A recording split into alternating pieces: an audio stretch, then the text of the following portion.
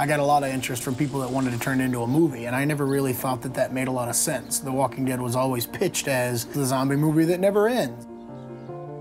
I never thought anyone would make it into a TV show, despite the fact that that was kind of the ideal medium. Good on AMC for going, no, I think the world is yearning for a zombie show. Let's give this a shot. We saw 80 different actors before we found someone that, was perfect, and that guy was Andrew Lincoln. I remember when I saw Andy as Rick, I was like, oh, damn, that's good casting. He is a leader, and he is someone that's genuinely decent.